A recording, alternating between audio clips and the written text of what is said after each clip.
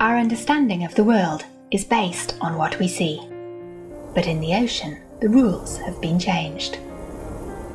Diving into an illusion, how can we understand a world designed for others? Bathed in permanent blue light, the coral reef thrives in colour. Yet what we see is a mere shadow of reality.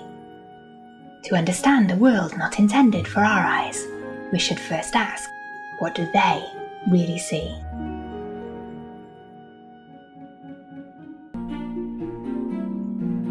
Marine animals' eyes are positioned in diverse array and bizarre locations. They not only see a very different world to us, but a very different world to each other.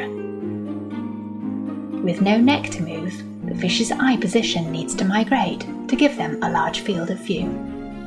Eye movement ranges from fixed to extreme, with eyes moving in the same direction, opposite directions, and even independently to each other. Known for their ability to violently spear prey, what makes the mantis shrimps so special are their incredible eyes. Mounted on independent sockets on top of their head to give them free orientation, the mantis shrimp's eyes have the ultimate field of view.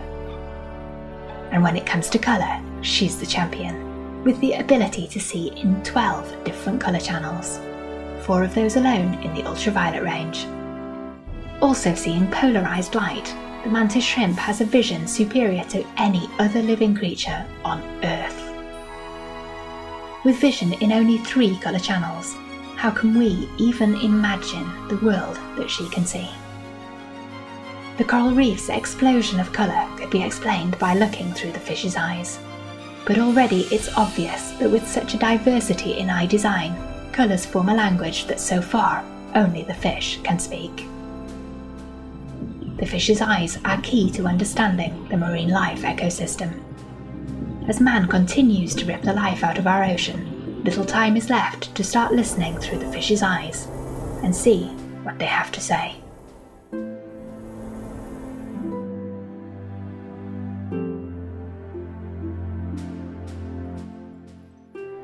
Mirror of the mind, key to the soul, the fish's eyes hold the secrets of an inner world where vision takes on new meaning.